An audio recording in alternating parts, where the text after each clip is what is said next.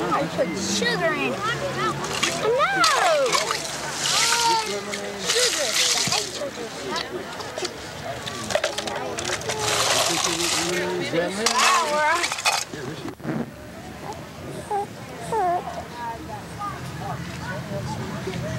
Yeah, but it's not dumped up because I had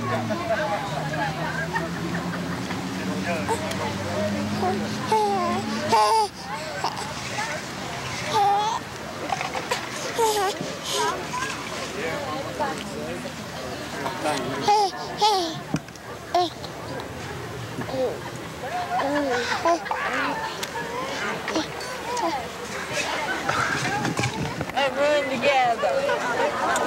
Don't be taking my squash eggs.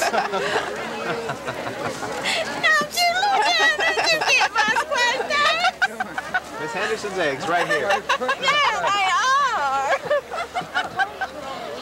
I'll just take those. Take one. Right here.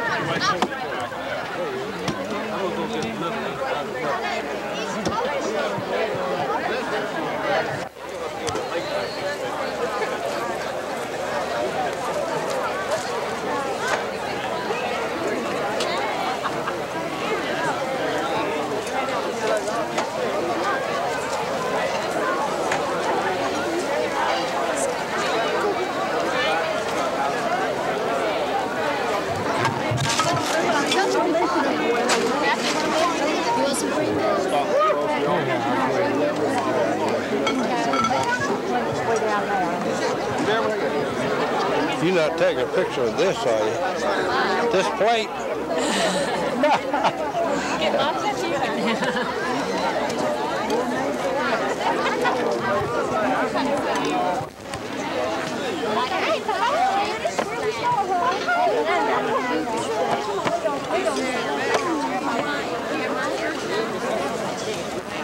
Well, they look mighty good.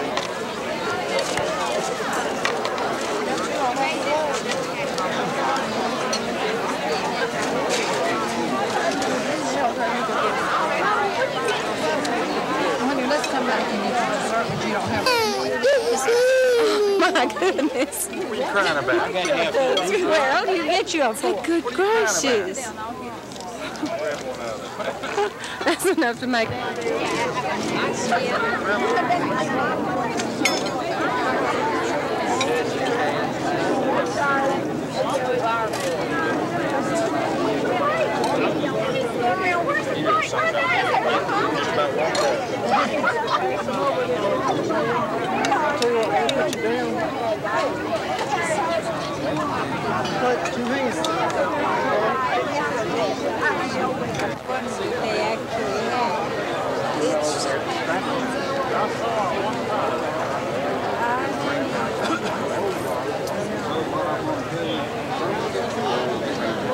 I hope they don't build buildings.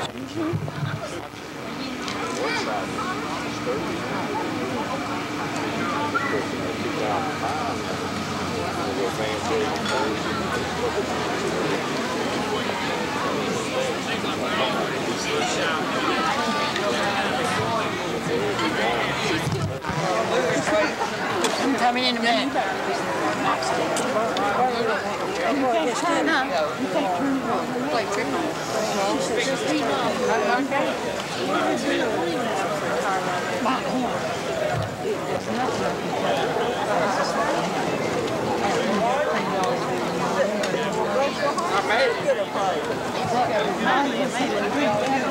I'm telling you now, you're not supposed to do that.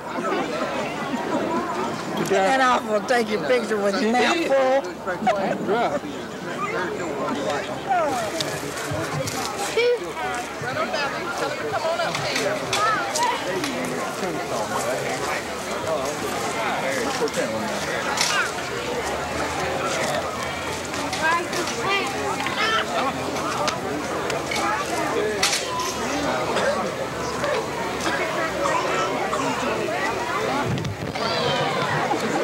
Excuse me, you getting enough to eat? Trying to tell you, man. With your mouth full. This is great. I did some cooks around here. You're right. You got to do the girl that's on the driving around.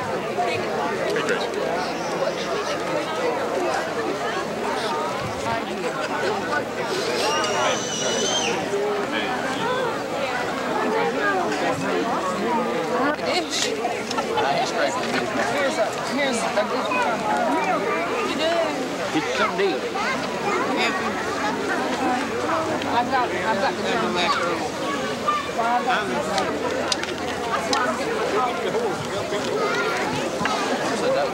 I want a piece of that.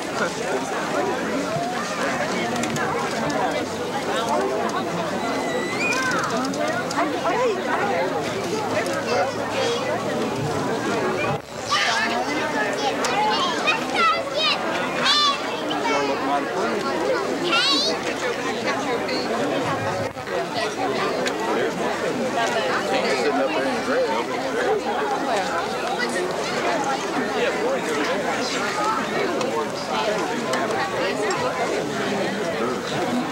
Hi, how are you?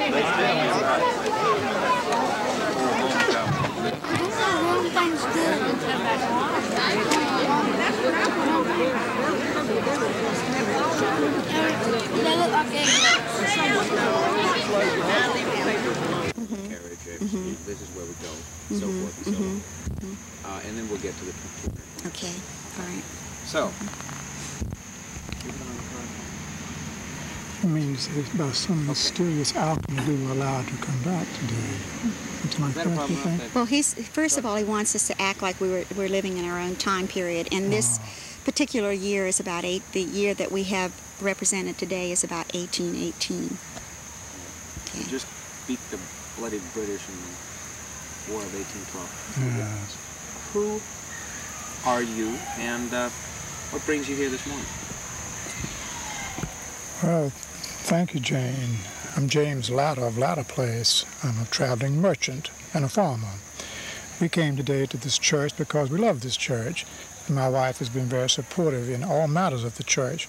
We've raised our children in this faith. Right, Jane? Yes, James. I did allow James to go first because it's customary for women to take a secondary role, of course, as you probably know. We come to church on Sunday with our cold dinner to worship God in the true Presbyterian fashion, and it's an important part of our family life. Not only do we come here for the worship, but between the sermons we have a chance to sit together with our neighbors and share a cold meal. And our children, our daughters Betsy, Polly, Nancy, and our little boy Ezekiel have an opportunity to know the other young people here in the community. In fact, our Betsy is betrothed to Ben Davidson, whose family worships here too. And they've known each other from the time that they were little ones growing up here at the Hopewell Church. It's a very important part of our life. We'll go back down to our home this evening after the second sermon and say our evening prayers and have a very quiet evening, because that's what this day is for. The good book speaks about the merits of a good and true woman. I can certainly say this about my wife, Jane, for she does nothing but work. She has to manage 30 slaves. I think we have 30 now, do we not, Jane? And as I said, I'm often away from home, and the lad, Ezekiel, is not a strong boy. We seem to perceive him as being somewhat weak. It troubles us very much. We don't have a resident doctor in the community. So therefore, Jane, with her home remedies, we do the best we can, but it is a great burden and sorrow to us, and we're rather worried about that. The girls seem to thrive beautifully and are courting quite nicely, my dear, don't you think? Yes, we're very proud of our daughters. Let's step out of character now. Okay. And why are you all, what brings you here today as Ann Gallagher, and I'm sorry? Clarence Custer. Okay. What brings you here today in character? What Well, is special? I am a strict volunteer. I was born in Charlotte. My father was born in Charlotte, and I always grew up with a strong sense of community. And when Latta Corporation was started, I made myself available and have always been here ever since. And then a couple of years ago, 2.5 years ago, Mrs. Gallagher, Ann Gallagher, came to us, and she's been the best thing that ever happened to her. She's pure professional, a dedicated, charming lady. People don't like Ann Gallagher. They're in love with her. And she's staff. I'm volunteer, and I'd be a volunteer if Ann tells me to jump, I only have to say how high. Yeah. I say jump into your costume and get to the Hopewell Church on Sunday the 27th of September, because even though I'm a professional curator at Latta Place, I feel very much involved with the Latta family. And when Reverend Smythe told me that this event was going to be held today, I knew the Latta family had to be here, the whole family, to come back to this church that was an important part of their lives in costume, to reenact the attendance of the Latta family. It was important to me personally with my involvement at Latta Place, and I felt it was important to remember the Latta family on this occasion at the church. There are other people other than myself. I don't mean to imply that I'm the only non-professional. The Latta Place is greatly indebted to Mrs. Whoa! Whoa! Is it 2 o'clock? Is it 2 o'clock? No, 20. Okay, I've got to go give tours at 2 o'clock. I better hurry up. Wow! That was supposed to happen at 2. Been ahead of schedule. Just one more question, really, and you can refer to both here, but the costumes are just wonderful. Is this what folks would have been wearing? Is this? This costume I have just recently made from an authentic early 19th century pattern, and I chose to make it in black because a lady of middle age as I am would have been mourning almost constantly, either mourning the death of a child of her own, or a sister or a brother or her parents, a grandchild. There was always a reason for mourning, and so that's why I chose this particular color for today.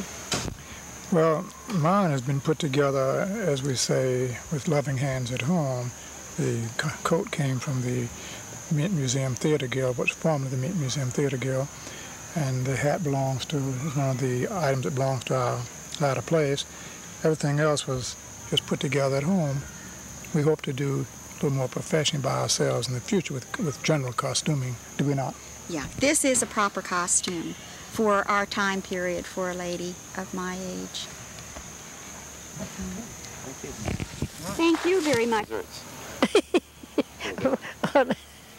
There was plenty there, I think. I said if we just had one dish of that tomorrow, wouldn't it be good? No. Miss Puckett, how long have you been a member here? Well, I guess since, well, ever how long it's been. No, I was a member up at Gilead for just a little while, and then I came here, I would say since about, I guess I joined when I was about 10 years old, and ever since about that time, I was out here maybe 10 years old, something about like that. You must know a lot about this old church. I love this old church. I used to know every man, woman, and child, but now, of course, it's growing so fast, I can't remember all of them. But I do. I know most everybody's face, whether I can remember the name or not, and I enjoy it. And I love the Sunday school just as much as I do church services, and so we have a. Can you tell me a little bit about Hopewell's history? Well, now listen. Would you like to have one of Hopewell's histories? Oh, you got one. Well, you got it. But I need you to tell me. See, I need you to tell me because somehow it works better than if I were to read it. I mean, just, you know, the stuff you know quickly. Well, when I first came, we didn't have anything but the sanctuary. And we had a Sunday school class in each corner, you know, thing. And there was a little old lady, she was Miss Ava Parks. I don't think she'd weigh 100 pounds. And she could play a little organ that we had, about like that, you know. And we sang, man, we thought that was pretty singing. And anyway, we enjoyed that very much down with her. And of course, she's been gone now a long time. And then we were pushed up a class, you know. But I think about all that I ever had's gone now. But anyway, it was nice. It was good. And then you come on that. Now I'm going to talk about my parents instead of me. Is that all right? Sure. Talk about whatever you know about this church. All right. Of course, my granddaddy was an elder here. And then my daddy was an elder here. And then my husband was an elder here. And then my son was an elder here. So about run out now. Let's wait and make mackerel. You think he might fit in that? He makes a good deacon. He does. He makes a good deacon. But I ain't saying nothing about anything else. So your grandparents were members here? Yeah. When was that about? Oh, I don't know when that was, but that's right at the corner of the church, right on the other side. And I got a lot of people, look out, Mac, buried here, and their graves are right at the edge of the walkway right there. Has it changed much since you? Oh yes, it's changed a whole lot. It's just not near the same, but it's the same principle. Mac, don't leave. He's scared I'm going to do something to him. Is it? I mean, changed, I guess, better or worse, or can you say? Oh, now I don't. That spiritually, now if that's what you're talking about, we act very different, but I don't say it's changed much spiritually. Now, you know, we used to be a lot more conservative than we are now. And now there's so much, we play baseball on Sunday, and that used to be a crime. So anyway, it has changed, but it's not hurting from it, I don't think. I don't think so. Yeah. You say when you got here, it was just the sanctuary. Yeah. The rest of this was built up after that? Yeah. Can you remember when it happened? Well, I don't remember dates, but we made that fellowship hall there next is what we made. And then we, I guess, built this church this next. And, but we had a good, well, the dates are all up there when everything was what. So it's fine, I think. A couple more questions. You know, there are a lot of young people in the church, and a lot of people going to be going on for maybe another 225 years. Yeah, we have a lot of young people, and our little children. Now, you didn't see them today, but every Sunday we bring all those tiny little ones in from the children's and bring them in there, and we have a little sermon for them, which I can feel them hitting me instead of the children. But anyway, I don't know that they are learning much by what's being said, but they are learning to come into the church. And I think that means an awful lot, because they're just little old babies, really. And but it's them, it is teaching them to come to church. What's special about today? Oh, this 225th anniversary, I've invited everybody back to another one of them.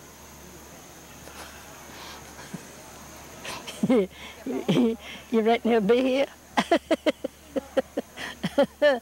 Oh, dear. In spirit, anyway. Yeah, in the spirit. What do you wish for the people of the next generation or two in this church? What do I wish for? I wish for them to hold on just about like they are. I don't mean I want them to go into seclusion and everything, but I'd like them to be on the same principle that they are now. I don't think it could be better much. I guess it could be better too, but not much. I want it to stay at the standards that it is. And so. Thank you very much. And my neighbor right across the street. Neighbor. We'll be ready here in a second. Speed, Mark. Leave your lip. Good. You were starting to say they didn't meet in a church at first. Where did they meet first? They met at Richard Barry's home under an oak tree. Let's back up a minute. When was Hopewell Church begun and those old boys in the pickup truck and they ain't gonna get it. When was Hopewell Church started and by whom? John Thompson, from who was a son of church, came down and preached at Richard Barry's home out in the yard he gathered his friends around, neighboring friends, and they had the first meeting there. Okay, tell me about what you know about that time in the church's life. That's about all I know, but that was, heard my grandmother and all talk about it. It was in my great-grandfather's, that's where he lived. And then later they moved down and built a log church here and worshiped until 1830, I believe it was, when they built this church, or when the bid was let out for it. And then what happened? Just go through it gradually. Just, as you were teaching the history. You ought to have told me this so I could have read up. I need someone. Maybe Reed can help me out in a little bit. I don't know. We'll see. But then, if you can't, that's fine. I just as much. I can't give you the dates. And then later the gallery and the vestibule were added. 1854, wasn't it? Something like that. I don't know whether that's the same time or not. And the brick was made, but we couldn't Andy Henderson's. And I believe couldn't Andy's footprints in some of them up there, but anyway, you can see where the change of the brick is in the church. The sanctuary, the ceiling of the sanctuary was raised. You can see it up over the windows there, the different coloration of the brick and all. And the galleries were added at that time. Galleries being the upstairs? Yes. Now that was... They were called galleries then, they call it balcony.